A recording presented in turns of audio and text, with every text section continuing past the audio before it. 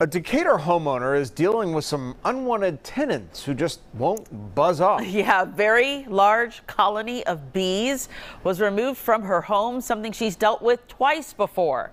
News Edge reporter Janice Yu has her story.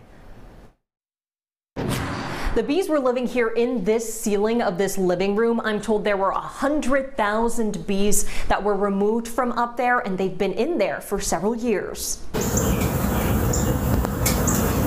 Most people go their entire lives without having colonies of bees set up camp. But unfortunately, Lisa Ormont isn't most people. I'm going to be really brave standing here right now. Colonies of bees have set up in her home not once, but 3 times. I think we're going to have to burn the house down because this is the 3rd time that Bobby has come out and removed bees, and they just keep coming back to a little bit different spot.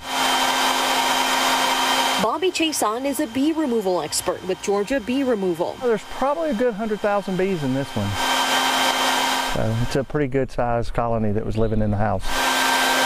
Even for someone who spends his days relocating these insects, a hive this size is not your everyday find. And they were about 4.5, 5 feet long, and then the full width of the floor joist, so about 18 inches wide and 12 or 15 inches deep. So it was a lot of space that they were in. They were doing quite well. Believe it or not, this one is actually a little bit smaller than the first hive found back 4 years ago. Chason says the bees picking the spot is really by chance. He likens it to humans house hunting. It's the space. You know, a bee flew by and went up inside the house and basically measured it up and decided this is the perfect spot.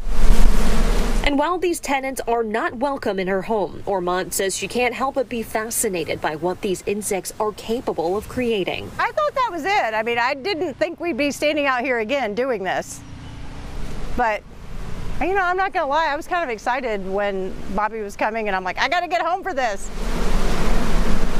I'm told this is the busy season when it comes to bee removal. The company Georgia Bee Removal is doing 6 to 8 removals a week right now.